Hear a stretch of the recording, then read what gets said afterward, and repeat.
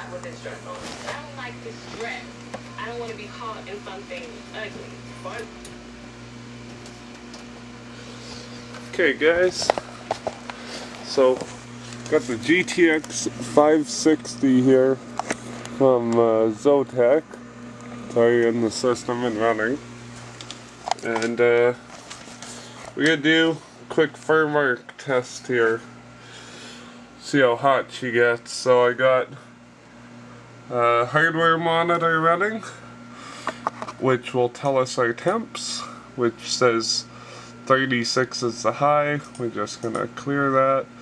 There we go, 33. It's roughly 24 degrees in here, give or take a degree or two. Also got speed fan running. Also got a firmware here, an EVGA. So we're gonna run a stress test. Just see what we get.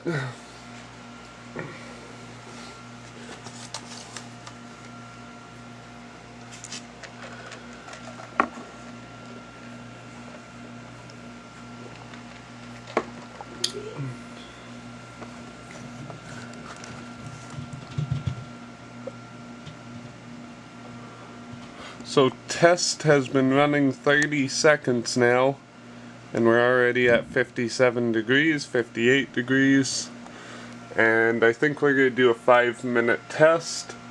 Also, the fan is at 100%. I know it says 25 there. Just going to turn it off auto here. There we go. Put that back. There we go. Now it's manual 80%. This video card, it won't go to 100. Don't ask why. EVGA goes to a max of 80. Which is a RPM of 4650. We're up to 68 at 1 minute and 20 seconds. So, we're going to do, I would say, a 5-minute test. I would do longer, but it would probably end up frying. It's almost at frying temperatures now. I also have a in-case temperature, which is right there, that little hanging thing. Fan back there, fan here, and a fan in the front, and then power supply's got a fan. So, inside case temp has went up 8 degrees. It was 24 when I started. It's already up to 33. Yeah. So let's see here. We're up to 72 degrees. Still going up.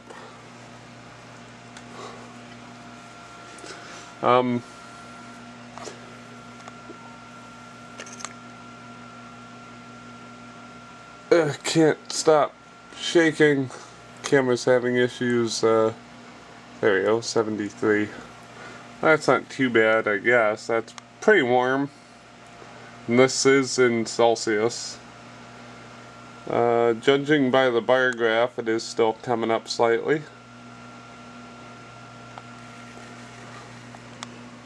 Oh, there's 74.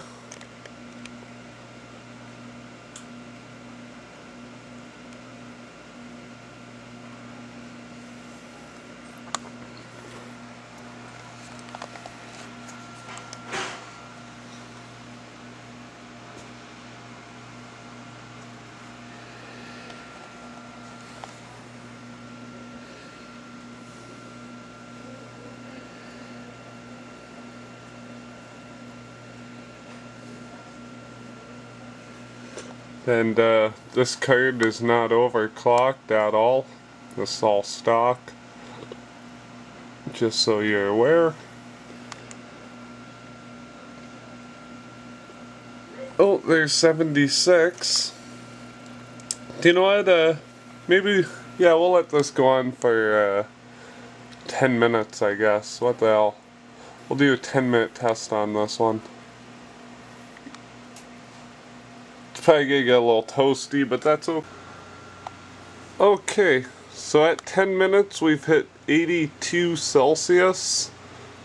Temperature has been slowly going up, but yeah, you can imagine how warm it would be if I stress test the CPU with it, because inside the case it's still at 35 degrees, which is, wow, amazing. Oh, there you go. Well, we're already up to 83, but that's all testing we're gonna do on this. So, you know, I'll leave this running. So, over here, I got the, if I can get the glare out of it, Accelero Xtreme Plus. This is not the 2 or the 3, this is the single, number 1. So I got that. Doesn't come with any RAM heatsinks or anything. So I also had to get this accessory box, which is for 460, which came with those parts. Came with a bunch of different heat sinks for RAM and voltage, like the power rail on the video card, everything like that. Also came with a new plate to fit the 460, plus some mounting screws. So I gotta install that on there. Another thing it came with was a thing of glue to glue all the heat sinks on. But anyways, we'll go back over here. So 84 right there degrees, and that was in 12 minutes. So we are now gonna stop this. I'm gonna take the time to put that new bad boy on there with those RAM sinks. It's gonna take about an hour because the manual says about an hour to cure, and we'll see where we stand. And over here, there you go, 84 degrees, 84, 33 was the starting temp, and the CPU is up at 47, and it's only using 25% of the processor to run this.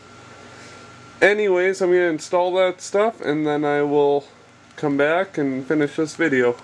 I don't know why I stopped using this one. For some reason I thought it was Okay, guys, so I got this bad boy on here. I actually had to modify it. I had to cut some of the fins off and pull them off and bend that pipe over because it was going to hit my video. But I did get it bent without breaking the pipe, which means all the gases are still in. Everything still looks good, so I think I'm good to go for a test run. Just had to cut out that little corner and bend that pipe. This is the Zotac 460 with the Accelero Xtreme Plus. So I'm going to slop that in there. I also had to move a hard drive and whatnot, but I'll get back to you in a minute.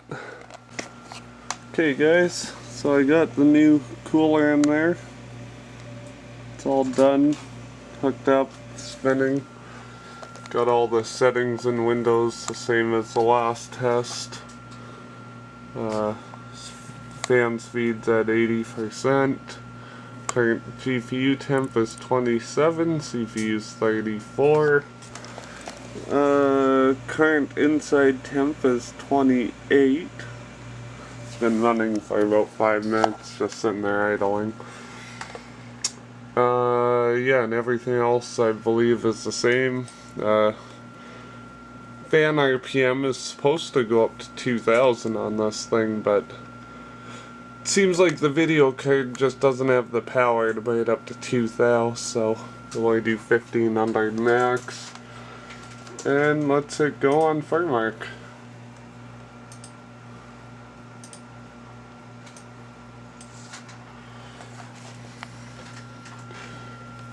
There you go, 40 degrees, 41, 42. Okay. Okay, so we're gonna give this 10 minutes like the last test and see where it's sitting by then.